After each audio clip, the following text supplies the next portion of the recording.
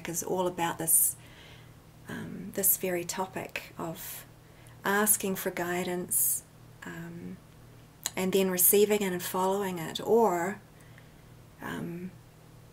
there were times where I was actually praying and saying, writing down, I can't hear you. Where are you? I can't hear you. Jesus, where are you? Holy Spirit, I can't hear you. And what blocks hearing the Holy Spirit is fear. And so when we're afraid of hearing, and we're afraid of what might be asked of us, then there's a block in the mind to hearing it. And part of the mind is actually saying, no, I don't want to hear. I don't know what might be asked of me. So I actually looked at the Course this morning, and there's some really beautiful parts in here about that, where Jesus talks about the fear of actually hearing the Holy Spirit. And here is an amazing line that sums it up. You believe that to ask for guidance of the Holy Spirit is to ask for deprivation. Isn't that profound? You think that to ask the Holy Spirit for guidance is to ask for deprivation. So, you wouldn't want to know, would you, if you think that what you're going to hear is going to deprive you of something and take away something.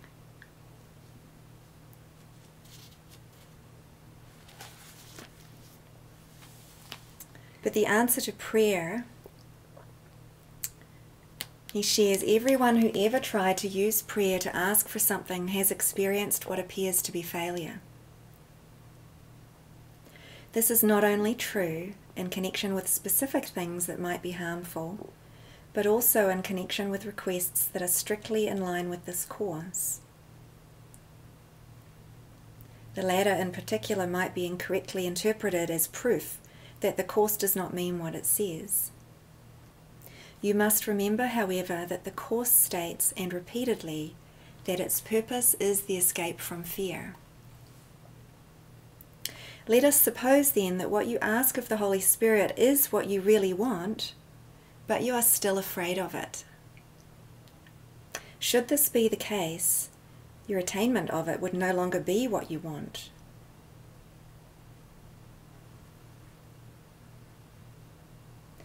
The Bible emphasizes that all prayer is answered, and this is indeed true. The very fact that the Holy Spirit has been asked for anything will ensure a response. And yet, it is equally certain that no response given by him will be the one that would increase fear. The Holy Spirit does not want to increase fear. And so if you're asking for something that you're afraid of receiving and you're afraid of hearing, then it's unlikely that it's going to get through to you. So it's possible that his answer will not be heard.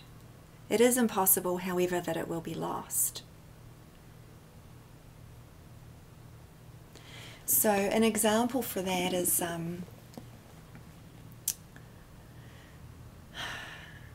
sickness. Like, sickness is a defense against the truth, and the cause of sickness is a decision in the mind to choose littleness over strength in the moment because it's safer.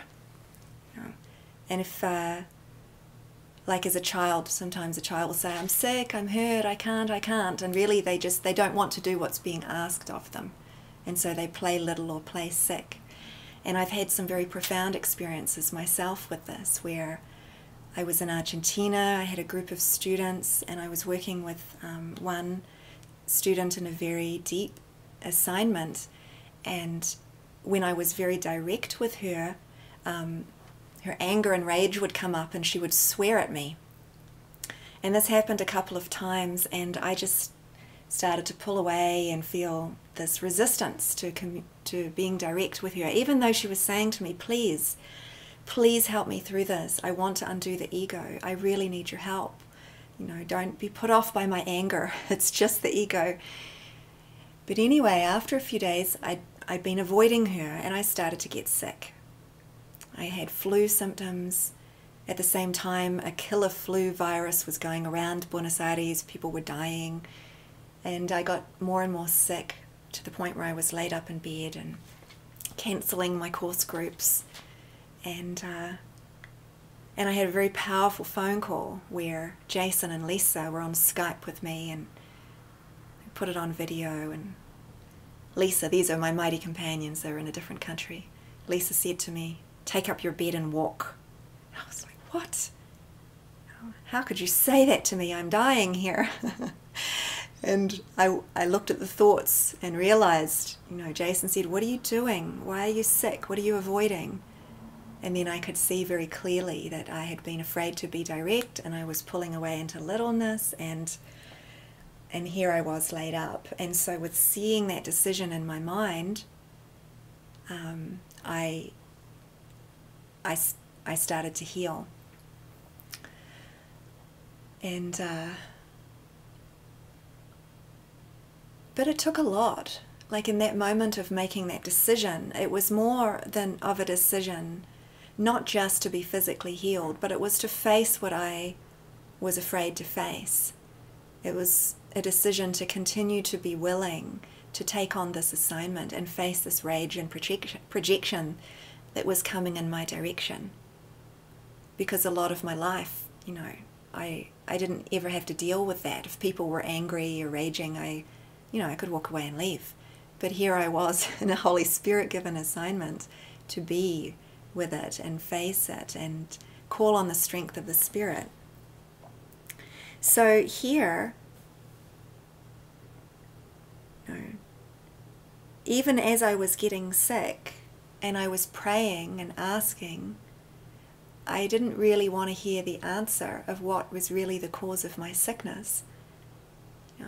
It was a good few days until I was really laid up, and then some mighty companions got on the phone with me and asked me directly and helped me look at it and helped me see. And then when I could see the choice, it was like, oh, do I want to lay here and die? Or would I rather face what I'm afraid of facing? And of course, as soon as I could see that decision, I was like, okay, I'm going to do this.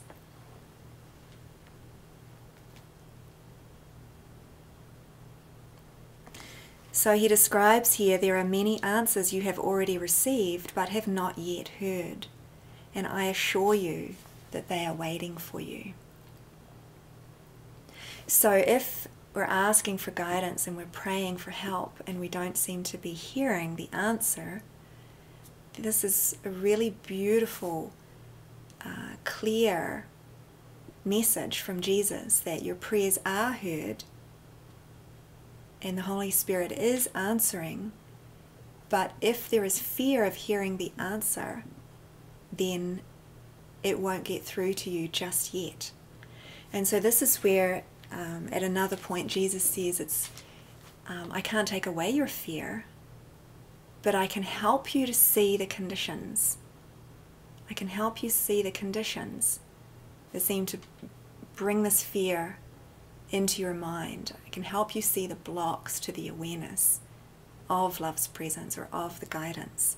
So that's where the inner inquiry is really important.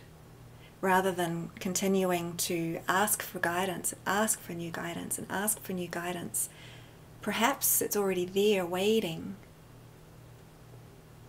And the question needs to be, what am I afraid of losing? What am I afraid of losing if I hear the guidance? And then it's quite likely that something will come into your mind. And then that's what can be given over to the Holy Spirit and trust.